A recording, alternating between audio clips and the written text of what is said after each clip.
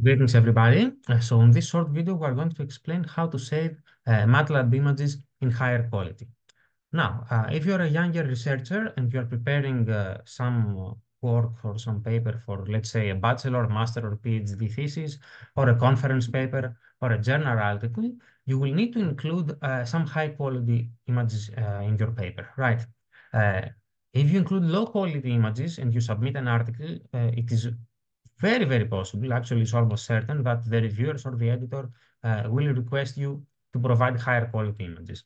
And for that matter, if you go, for example, to a journal web page and you look at the instruction for authors, you will often see that they require high quality images. And very often they also mention how many DPI they want. Okay.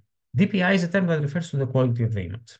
Now, by default, MATLAB, if you save an image, let's say in PNG format, it will be some relatively low quality.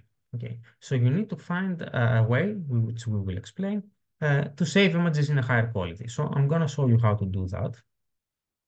Let's start by plotting a very simple default image in MATLAB using the pix command.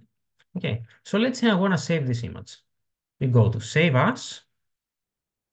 Okay, I'm going to save to Images. And let's say I choose the name pix, right? So this is the default image quality by Matlab, which is relatively okay, but for journal and conference papers, it's not good enough. So I'm going to increase its quality, and I'm going to do this thing. Let's go towards File, Export Setup, and then go to Rendering.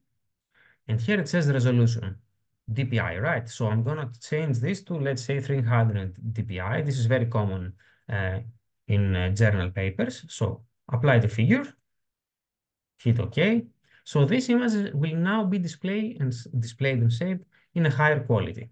And then I'm going to save it again. Let's name this Pix HD. So the image quality now will be much, much higher.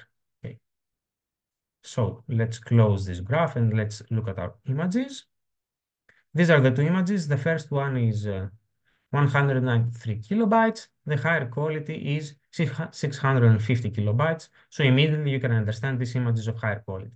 And let's take a look. So this is pix. I'm going to put it right here.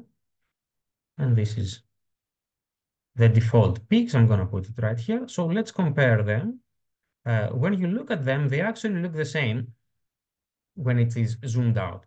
But actually, if you zoom in, let's say we zoom in the high quality image, and now we zoom in the default quality image, and immediately you will observe the difference in the quality. I mean, they are very, very different from each other. The high quality is much better.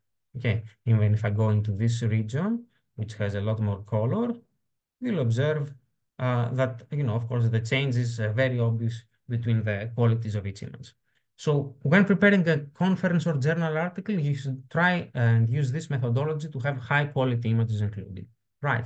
So the approach is very, very simple.